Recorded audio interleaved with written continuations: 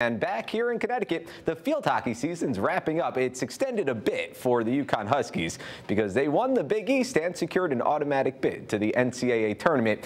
UConn opening up tournament play against UMass. Let's take you out to stores. UConn scored first off of a penalty corner. Jules Sauer got the Huskies on the board in the first quarter. We pick it up in the fourth. Still a one-zip game. Minute Women on the attack. A feed out in front. Paula Lorenzini deposits the equalizer.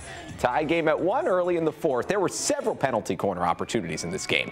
UConn capitalized early, UMass with a chance late, and Hannah DeGoss, who started the play with an insertion, gets it back and flicks it in. Just a pretty play all around, and that would end up being the winner. 2-1 the final score. UMass advances to the next round of the NCAA Tournament. The Minute Women will play Harvard, and the field hockey season is over for UConn, but this Huskies team is young, and they're going to be back.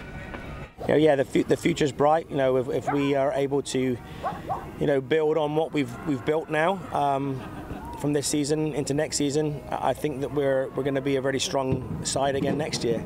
Obviously there'll be some good additions to the program as well. I don't want to quote Dan Hurley, but get us now. Because this team is going to get stronger and stronger, and we're going to be competing for national championships and Big East championships on an annual basis from now on. Love it. Paul Caddy channeling Dan Hurley. Hey, it worked for him.